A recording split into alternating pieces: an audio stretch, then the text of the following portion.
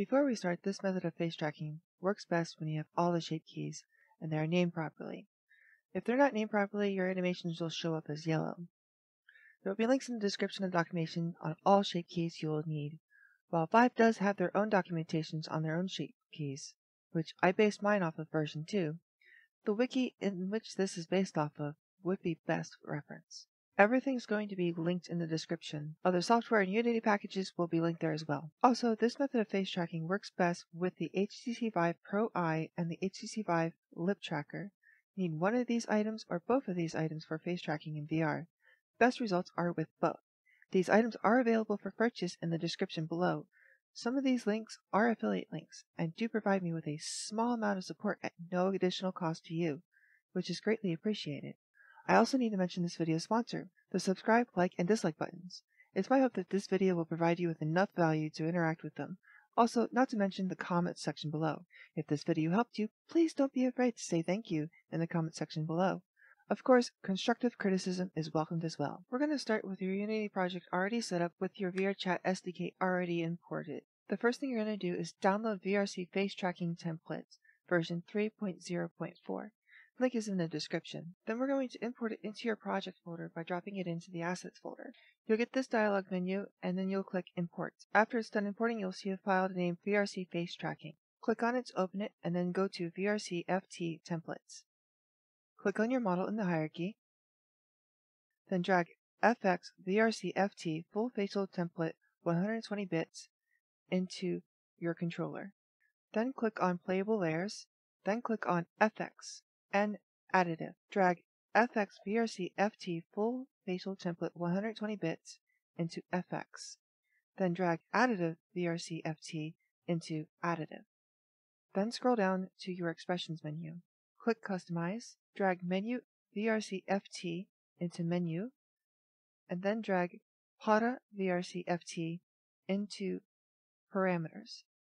Go back up to the controller, click on FX, and then click on your Animation tab. If you don't have the Animation tab, go to Window, go to Windows,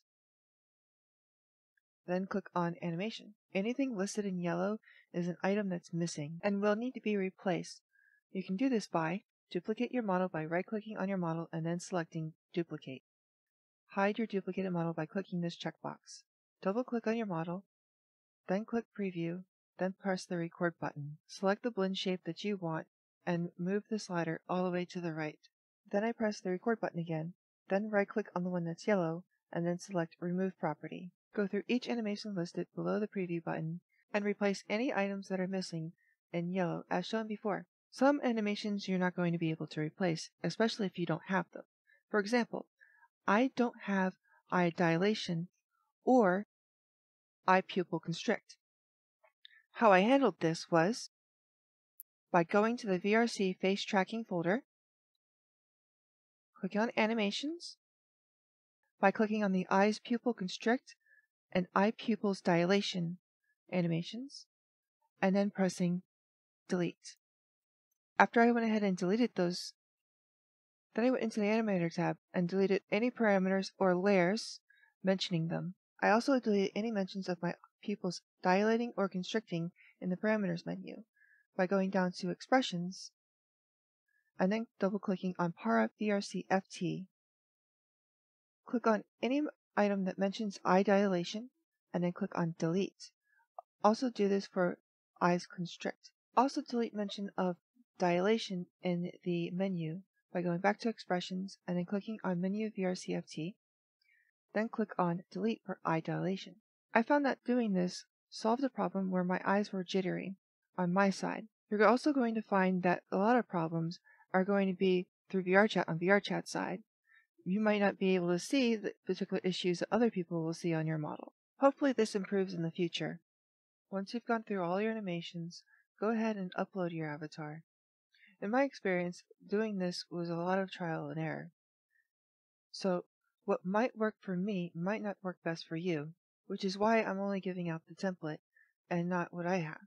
Also, if you need help, you can always get assistance in the VRChat Face Tracking Discord.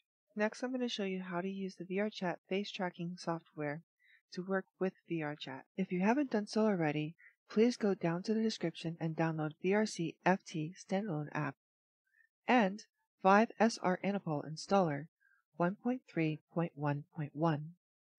Now, I know this is an older version of SR Anapol, but the current consensus is that this works better than newer versions. If you want to try newer versions, please feel free to experiment. After installing VRCFT and Vive SR Anapol, open Steam VR and turn on your controllers. Then navigate to where you installed VRC Facetracking, or otherwise known as VRCFT, and open it. This will automatically open up SR Anapol. When SR Anapol opens up a user account control dialog asking you to click yes or click no, click yes. Put on your headset and then press your menu button. If you're using eye tracking with a Vive Pro Eye, I recommend that you calibrate. Go through the instructions that it gives you. I honestly recommend doing the calibration before each session because I found that it increases the accuracy of your tracking. And then when you're done, open up VRChat. So I'm going to show you guys how I switch in and out of avatars that have face tracking. So the first thing I'm going to do is I'm going to open up my OVR menu, my OVR Toolkit, and show all my windows. This is what I have up right now. This right here is how I hear you guys in chat, so I get a notification, and I don't really necessarily need to look at my hands. This is everything that I see over here on my left. The center on top is the face tracking software. That's going to be called VRC Face Tracking. It's an executable. I have this. If I go to Properties here, and you can see I can change the background opacity, and I can also change the font color and the layout and all this stuff. Which is how I am able to see it and see what's everything that's behind it.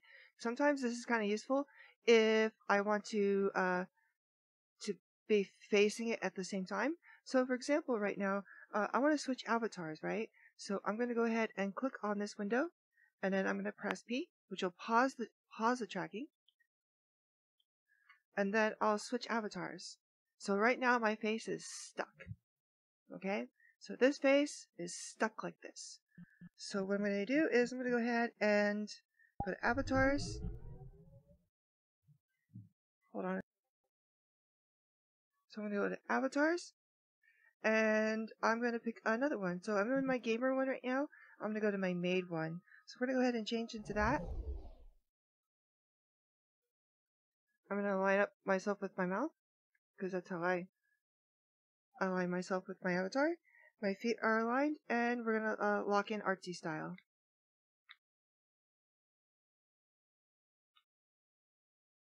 Okay, so you're gonna notice that my face is paused, and that there's like an animation, like a default animation that's on there. This is fine. This is actually kind of somewhat normal.